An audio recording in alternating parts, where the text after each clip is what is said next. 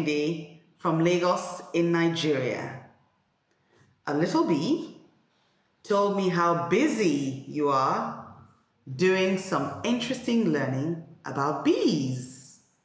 Well, I love learning and I love bees. So I thought I might zoom in and join in on your learning. So here in Lagos, I've been doing some research for you busy bees out there on how scientists and engineers are learning from bees to help them design new technologies. Let's take a trip to China. In Beijing, scientists have studied the waggle dance.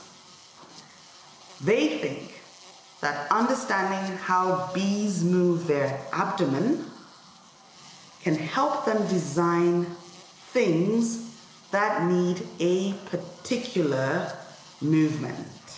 You'll never guess what they're using this to help them design. Space rocket noses. Because a space rocket pushes through the atmosphere and then back down again, its nose requires a clever design of movement. So next time you see a bee on a flower, look very closely the way it scrunches up, lengthens out again, curls this way and that way. And think about the nose of a rocket, needing a similar design to help it guide the rocket safely to where it needs to go. Are you a teacher? Do you want to be part of our show? The Africa Teacher Challenge is on. Record a 2-minute video lesson on a subject you are passionate about.